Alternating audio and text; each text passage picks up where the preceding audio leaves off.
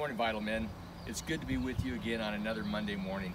You know, today, as I was thinking about and praying about what to speak to you about, we've actually been through the 5 cowboy codes, and we're going to get ready to do another teaching. But before we go there this morning, I got to thinking about what it lives to just go through the motions of living what I call an ordinary life, where you're really not deep into the Word, you're not praying, you're just kind of existing in the midst of your faith.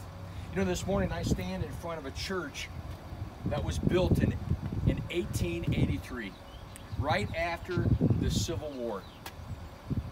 And it's an old Baptist church. Matter of fact, I went here one time with my grandmother a long time ago as a young boy.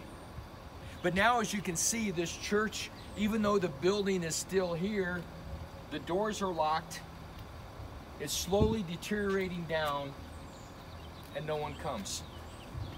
I wonder what happened. What's caused that this beautiful church and the people who once came, what happened here?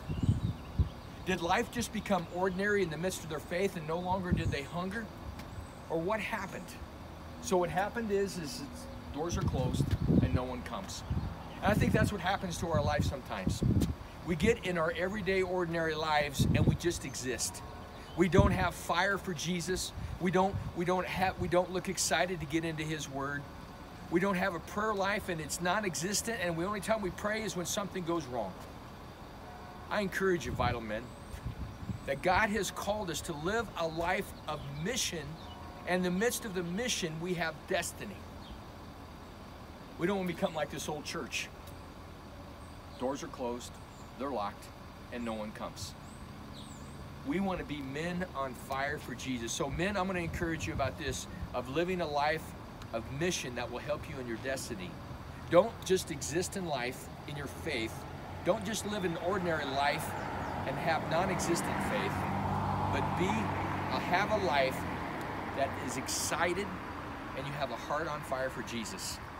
Man, I guarantee you about that. When you have that, you'll walk and live in your destiny. Vital Men, I can't wait to see you next week. Have a great day and be men who live in destiny and have a heart for Jesus. Have a great day. We'll see you next week.